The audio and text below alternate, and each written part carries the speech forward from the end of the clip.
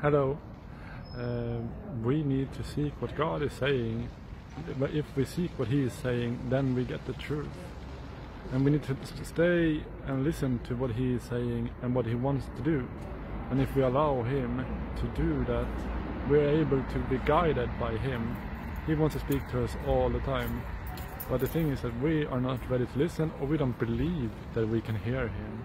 I have written a book about it because God told me to write a book about it. And if you want to, you can soon buy it from me. Just let me know if you're interested, or give me a shout when it's coming out. It's called How to Hear God's Voice. I believe that this is really crucial, that we know that we can hear God's voice.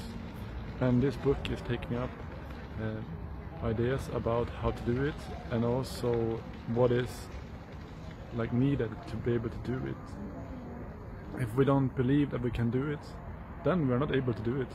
But the thing is, it's not so hard. It's just about believing, taking the time, and just allowing Him to speak, because He wants to speak to us all the time, and He wants to be with us all the time.